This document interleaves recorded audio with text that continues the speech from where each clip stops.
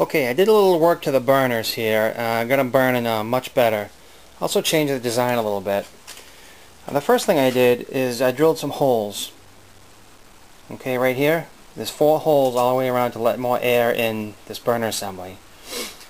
Now the other burners I made, what I had there was, if you remember, an 1/8 inch plug. I threaded in there. It was threaded from the inside. I got that plug out through these holes, by the way. What I did is I made a different system so I could put different size orifices in and do it pretty quickly. So here's what I did. I took a 6-inch long pipe nipple right here, okay? Now these are generally threaded on both ends, but they're only threaded about, I don't know, 1 inch on both sides maybe. So what I did is I got a die, the correct size die, and I continued the threads down couple 3 inches, okay? So I just basically continued threading it down. What that does is it gives me tremendous adjustment. When I thread this into this bracket here, I can thread it all the way to here if I'd like, or I can back it off like this, okay? The other thing I did was I soldered a nut on the end. You can't even see it because it's soldered brass to brass. So what I did is I soldered a nut on the end, and then I re-tapped it to fit this right here, which is a MIG welding tip. Okay? So I bought a 10-pack of these MIG welding tips, and I then tapped this nut, re-tapped it for the correct thread, which is metric. Okay? So what that does is it gives me the ability to unscrew this quickly and put a different orifice in and change the orifices as I go. Okay? So these burners are going to burn it pretty good with a size 54 drill. Okay, they burn a little bit lean actually. So what I'm going to do is I don't have a 52 drill, but I do have a 1/16 of an inch drill, which is very close to a 52. It's right around there. Okay, I have some number 50 drill bits, but I think those are going to be too big and they're going to burn rich and cause that yellow flame again. So both of these are set up right now with number 54 drill bit jets. Okay, I'm going to re-drill one of these right now with a 1/16, and I'm going to set them both up, and we'll see how they burn. We'll see what the differences are. So let me set these up, and I'll be right back. Okay, here's my test for my burners. What I did is I changed the orifice size to 1/16 of an inch. Like I said, a number 50 drill bit was way too big and they were running really rich. Number 54 drill bit was too small, they were running a bit lean. So this is 1/16 of an inch, and I hope this is good. So let's test these out. Turn the gas on here.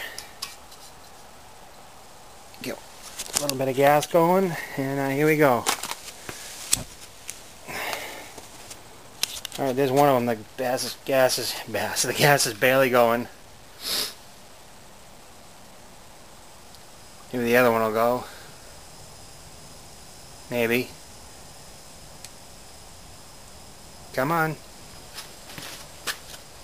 Alright, let me shut these off. So I'm going to light both of them. I'll blow myself up here. I smell gas. I'm surprised that didn't go.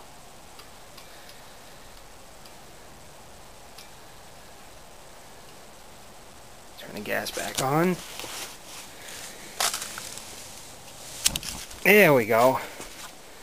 Alright, let's get a little volume here and see what happens.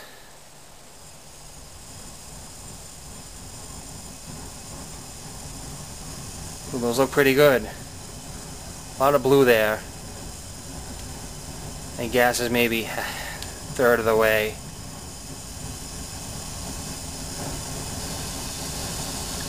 Okay, I like those. That's 3/4 of the way maybe. Ooh, back burn. Wonder what happened there. Let's try that again.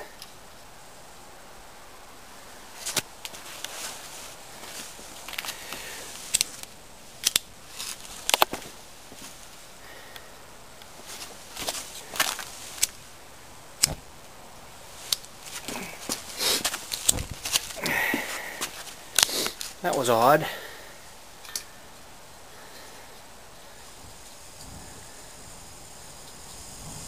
It's almost like the gas flow stopped and then it backburned. Maybe my regulator froze up. It is awful cold out here. I'm gonna guess that's what happened. So that's a pretty good looking flame. My regulator is very, very cold. Yep, and I can hear the gas actually losing pressure right now. I'm not touching anything. So the regulator's getting really cold. It's freezing out here today. I'm going to guess that's what happens. But I'm going to guess if this regulator's kept warmer, this flame's going to be okay, and these burners are going to burn just fine. So this is it. This is my final design. If you have any questions, shoot me an email. And I'll bet these are going to be just fine. Let's crank the gas all the way up, see what happens. Yeah, that's all the way up. That regulator is awful cold. Those are burning pretty good. That one on the right looks like it's burning not quite all the way around the mouth. What I'll do is, see those burners right there? I think I'll screw those in, adjust them that way a little bit. Maybe if I screw them in or out, they'll burn a little better, but those flames look good, so that orifice size is going to be good for these burners. And I think I'm pretty happy with this. So after I get the kiln all coated, what I'll do is install these burners, throw the lids on, and we'll see what happens, see if it gets up to temp, and I'll keep you guys posted. My next video will be